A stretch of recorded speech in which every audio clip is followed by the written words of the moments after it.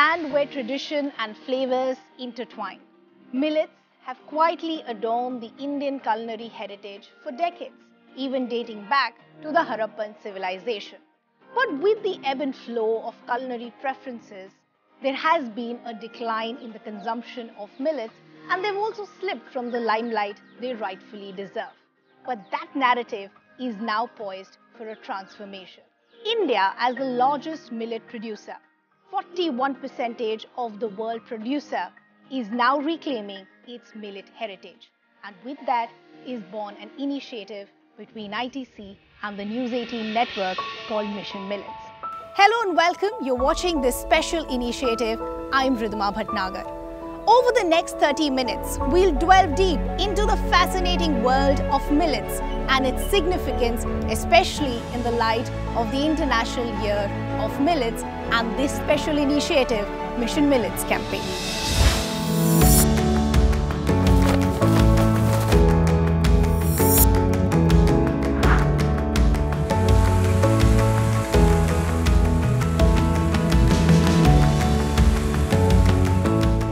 Talk more about the hidden nutritional values and the hidden treasures of this ancient grain, I am now joined in by a very special guest.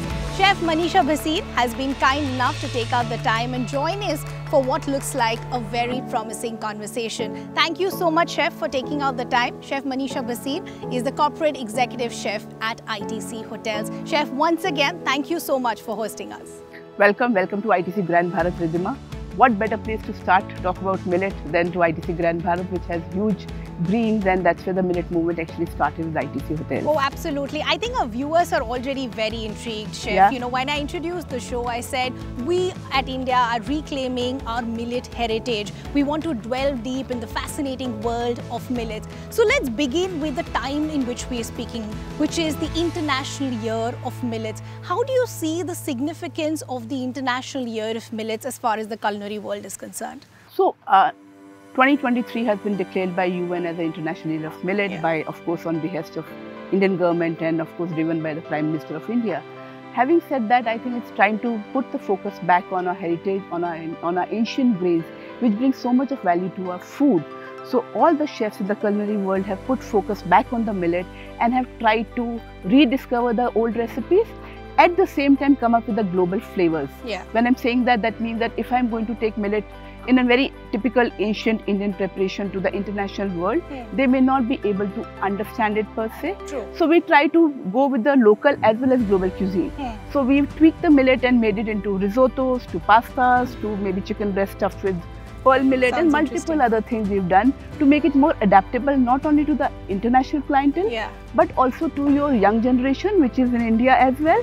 Because sometimes they want to have little newness, little, unique tweak to the taste itself. Yeah. Chef, I want to understand, since you're saying there has been a great significance as far as the International Year of Millets is concerned, will it be fair to say that do you think the consumption and the perception of millets has also changed because of the International Year of Millets? So there are multi-pronged approach here. It's not only, one is not doing it just for the perception, it is also millet can grow with 1/10 the quantity of water that is required to grow wheat. Interesting. So there is of course going to be a dearth of water already there is, we are seeing the effect of that. So it's if the crop is going to use lesser water, but giving you better nutritional value and the benefit, it makes all the more sense to add millet to your daily diets. So yes, there's so much of awareness, so much of movement, so much of millet that we are offering also on the buffet with ITC Hotels as well. Yeah. We have been doing it. In fact, we've been doing it since from very many years, since 2012 or 13, when we came with a program called Crusty Bread, wherein we made bread with the forgotten grains. Oh, interesting. Yes, and now we have it on our buffets as well. We started in 2022 sometime that we have millet offerings on our buffets. We have a Crusty Bread program which changes every 3 months. That means millet that is harvested at that time of the year, the bread is made out of that and put on the buffet that time. So there are multiple other programs, like we also have signature mornings. We also have zesty mornings, wherein the menu which is there, again based on complete millet in an a la carte selection, where the guest can select it. So there are a lot of variations, a lot of interesting tweaks that we've done to the recipe to make it more acceptable and incorporate the mainstream food. So Chef, fascinating facets that we need to undiscover as far as, and even discover as far as the millet's history is concerned. Why don't we continue this conversation and you can possibly show us around this fascinating property as well? Absolutely, let's do that. Let's go, Chef.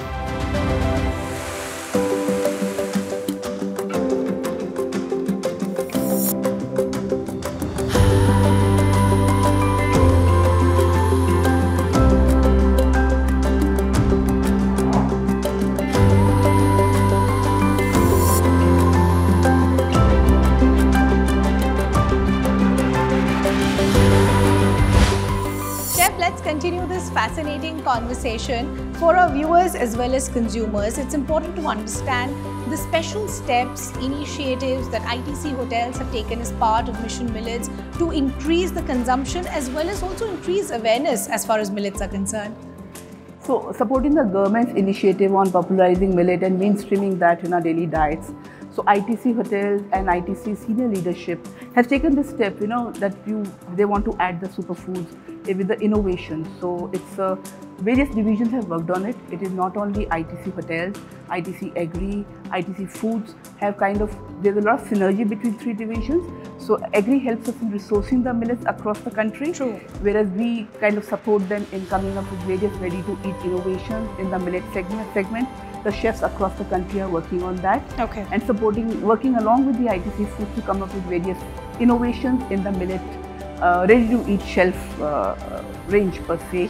So that's what we are doing. And then ITC Hotels, of course, has various programs which are running across on the millet, which is we have millet being offered on our buffets. Okay. We have signature mornings, which is the special food that comes on the buffet, which is starter fresh. That means some of the a la carte dishes which are based on the millet are offered to our diners for the breakfast, should he want to indulge in some healthy breakfast. Okay. Because millets not only are low in glycemic, yeah, high on iron, high on magnesium, and as we discussed earlier, need very little water to grow.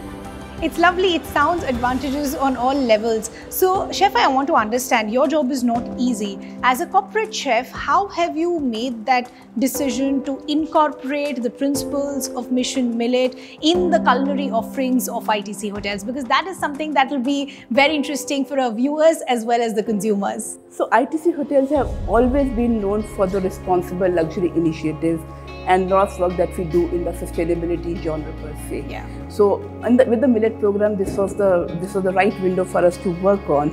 So when we launched these various programs that we discussed earlier, whether it's on the buffet or starter fresh program, the chefs across the country worked on it. Okay. So we have a team of close to 300 chefs across our various hotels. Okay. And they all come from various regions and they bring back a lot of value. Yeah. Whether what they have learned from their grandparents or they would have worked with their local farmers there.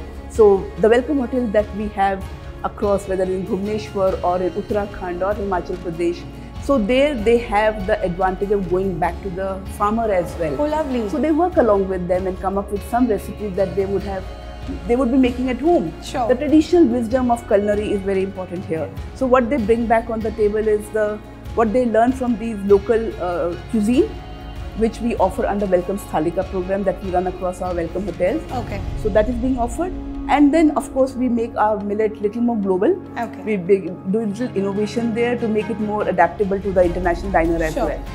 That sounds lovely, and hearing all of this, Chef, I think we've built up an appetite. So I think our viewers and consumers will also be very thrilled to see how we can whip up some tasty dishes as far as millets are concerned. Why don't we see our viewers in the kitchen next? Absolutely, look forward to that.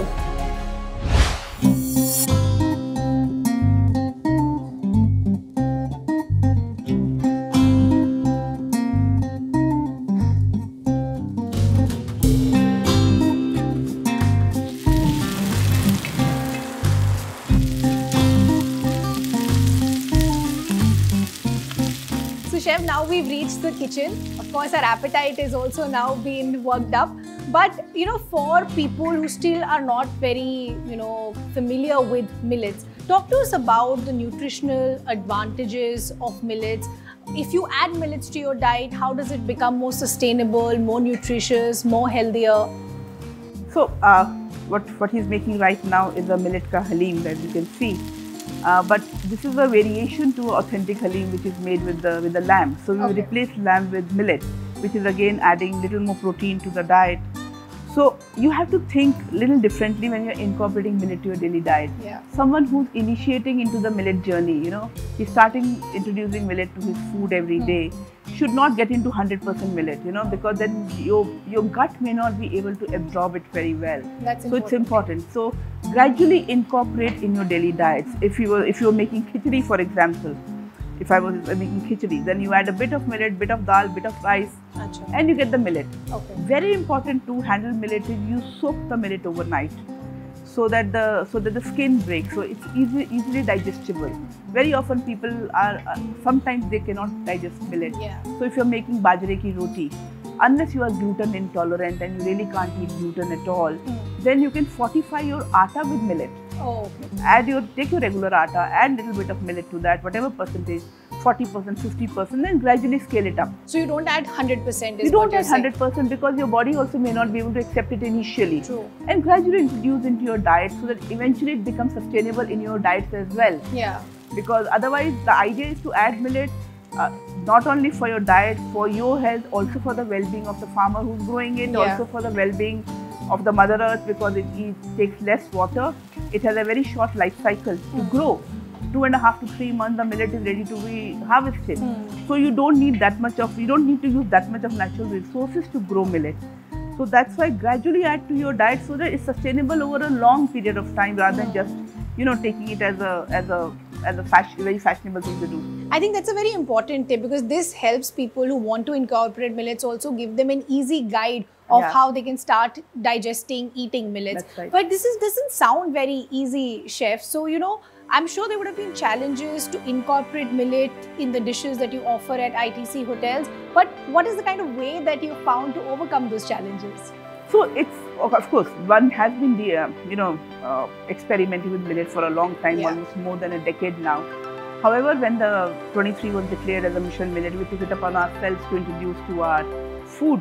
So yes, initially there were a lot of trials that happened. So we learned that we have to pre-soak it to make sure that it's more adaptable.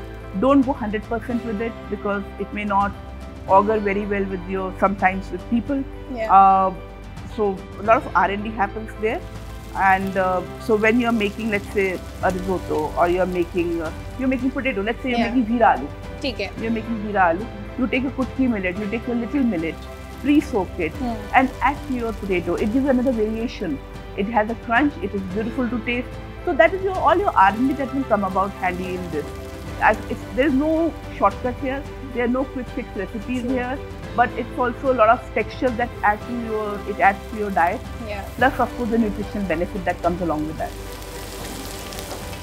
So there you heard from the chef herself how you can incorporate millets in your diet to make it more healthy, more nutritious, and even to make it more sustainable. I think our food is almost ready, but we do have to slip into a very short break. When we come back, we enjoy the food that the chefs have made for us.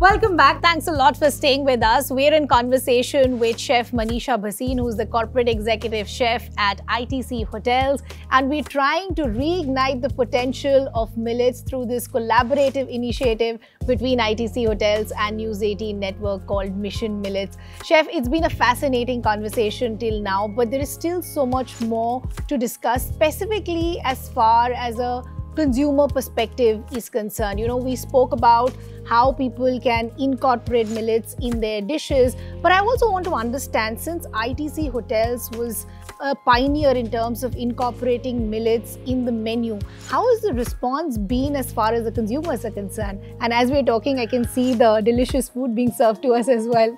Exactly, we are eating what we just cooked some time back. So, Chef, would you want to first talk to us about what we are eating, and then you could talk to us about how the consumers have also reacted? Yeah. So what we are having is the halim, the bajra halim. Bajra is from the Mewat region where we are sitting right now at ITC Grand Bharat. Yeah. It's very famous dish here. Traditionally, halim is made with lamb. However, we are making it with bajra. It goes very well with the chilies that are grown literally in our backyard. Okay. In the hydroponic farm that we have at ITC Grand Bharat. So it's all vocal for local rather. It is grown and literally zero carbon footprint that you have in sourcing this. Because even the bajra that is on your plate is sourced from the nearby farms. Okay. So as you drive into this hotel, it's lined with the farms which grow all the millet around. Okay. Yeah. So coming back to your question on the how consumers are taking it. So at ITC hotels, it is our endeavor to make consumer understand the goodness of millet, make an informed choice. So it's not only, we are like I earlier also said, that we're not only making Indian cuisine. Our repertoire extends beyond Indian. We are also doing international, global. We are doing some pastas, we are doing some risottos, we are doing chicken, various preparations, even the desserts which are millet based. Not only Indian, but cheesecakes also are made. The breads that are made are based on millet. So recently, as of 2 days ago, we have launched millet, under Millet Mission, we have launched a compendium of bread based recipes, which are based on millet, and it is it's being shared with the Marriott APAC region. So those recipes are also going to be launched in China, Indonesia, Japan and these countries as well. So the uniqueness of those recipes is that it is not only using the Indian millet but also Indian spices, whether it is turmeric or ajwain or jeera, to make it more versatile for people also to understand globally that you can make a international cuisine with the local ingredients which are available, which come from India. So much trivia as far as millets are concerned. Your food's also getting cold, Chef. It's absolutely delicious. You know, you won't really imagine how millets can be transformed into so many different dishes, and that's where I think the hospitality industry also, Chef, plays such a large role. But going forward, what do you think can be the role of the hospitality industry in carrying forward this millet revolution? So, in the hospitality industry, I think they put the humble millet on the luxury plates. So you are exposing the millet to the international traveler, your humble grain, which may not have come to the limelight in their plates actually. So when they stay in the hotel, they understand that there is a millet repertoire available, and they learn to appreciate it all the more, and also the goodness of millet which you can't miss. Chef, I also want to understand, you know, you're now being seen as a millet ambassador, but as I said, the journey is only half done. Going forward, how can various stakeholders come together to carry forward this revolution, the momentum that we already gained? Okay, so many years ago, we used to go to the farmers market. That's where we saw the millet and the various, of course, indigenous Indian ingredients which are available across, which you may not find with your local sabzi wala or in various departmental stores. So these farmers market actually worked to the very objective and worked in a good way to create the awareness about it. And then when the chefs put these things on the plate, you are also creating a market for the farmer. You are making a market that it's not only the international diners who come and eat with us, it's only the local clients, the people who are living in and around the hotel do frequent us. So they get to see the millet also. So when we put it on the buffets, they also ask these questions. So it's a collaboration between the farmer, the chef and the guest at the same time, because you're very indirectly, very subtly, in a very intangible way, creating a market for the millet as well. It's also supporting the farmer, supporting the environment, under responsible luxury of ITC at the same time. So much to unpack here, but so much to learn as well. This has been a pleasure, Chef. Thank you so much for taking up the time and showing us around, but also talking to us about how we can carry forward the millet revolution. Thank you. It's a pleasure. Well, we'd like to thank Chef Manisha for this enriching conversation to help us understand how we can incorporate millets in our daily diet to make it more nutritious, more healthier, more sustainable, and more importantly, how we can carry forward this millets mission as well. Remember, with each bite, you also have the capability and the responsibility to make our nutrition more healthier, not just for us, but for our future generations as well. With that, we've come to an end of this episode. We hope you enjoyed watching it as much as we did bringing it to you. Thanks a lot for watching. Goodbye.